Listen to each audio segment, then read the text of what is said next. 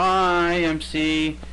This is for you as a video response to your video where you shared your experience at school. Uh, Interesting read. Interesting. I feel for what happened in your middle school years.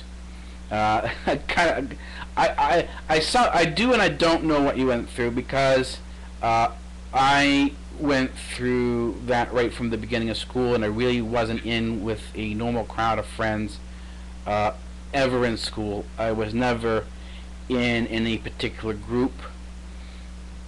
I'm still not in any particular group. I have a variety of friends all over the place, but I don't have any one particular group of friends. Um, and so well, I do have friends. So don't make, let me not get the impression that I don't have any friends. It's just that what happens, my friends are kind of spread out. There's no particular, like, there's isn't a group of us that all hang out together. There's a friend here, there's a friend there, and I have a good relationship with all these friends, and they're of all ages. But I don't have, and never really have had, that group of friends. My brother does. My brother has friends from school and stuff like that, but I don't. I don't. I really don't on a regular basis say I have had friends in school that I still see today. No. And I was never invited to parties. I was never I never really got a Valentine's card in school. I didn't go to my school dances. I didn't go to prom at all. It was just, there wasn't anyone to go with. In elementary school, I was the kid who was picked last for any sports. As a matter of fact, the teacher had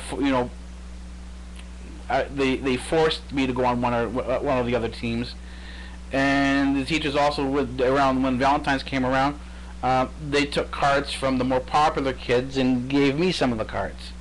And so that's been my Valentine experience. So I understand what you've been going through, and hope that because I saw your other videos. So I've been following you on Trust Me, I'm Weird.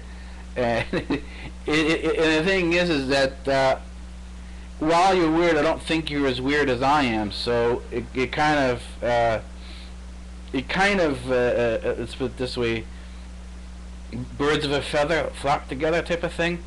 Where if you're weird, then another person's weirdness next to you doesn't seem as bad. If you want to put it in those terms.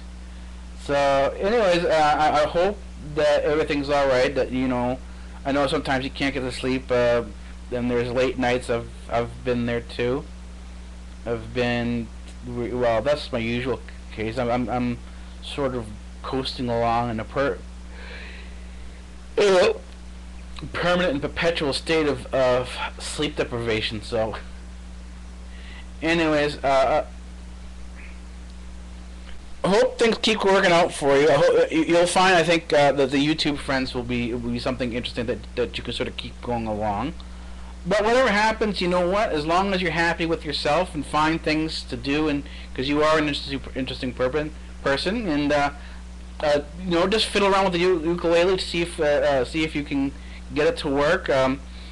What I do know about tuning is that every string should be a different whole note, one sequentially. I'll look into it for you. I'm learning music myself.